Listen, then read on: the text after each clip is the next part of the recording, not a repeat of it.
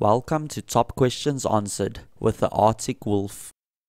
Arctic wolves live in Greenland, Alaska, Iceland and Canada, but these wolves live in caves and not dens like other types of wolves.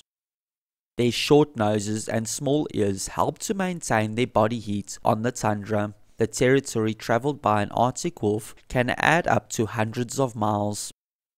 The white or sometimes grayish coat of this wolf has two layers. The upper layer gets thicker as temperature drops in the tundra. The layer of fur closest to the wolf's skin is waterproof. The waterproof layer of fur helps this wolf to stay dry and maintain its body heat in sub-zero temperatures.